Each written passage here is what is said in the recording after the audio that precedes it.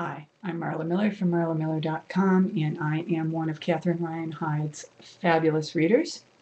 I don't know how fabulous I am, but I certainly am one of her devoted readers and have been since her short story days.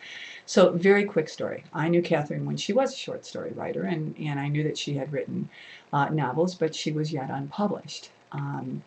I just thought she was the most brilliant writer that I had ever met.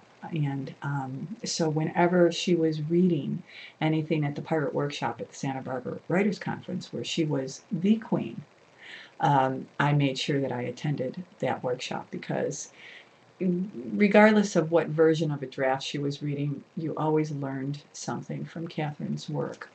Um, I'd like to just read an inscription when she got this book published. Of course, I bought it and asked her to sign it, and she says, "For Marla," and this is 1997 at Santa Barbara Writers Conference. It goes back. My hair was dark then.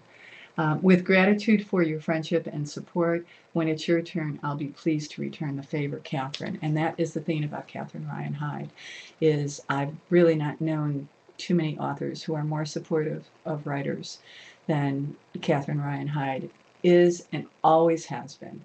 And so I'm just delighted to be one of her fabulous readers. I will always be a Catherine Ryan Hyde fan.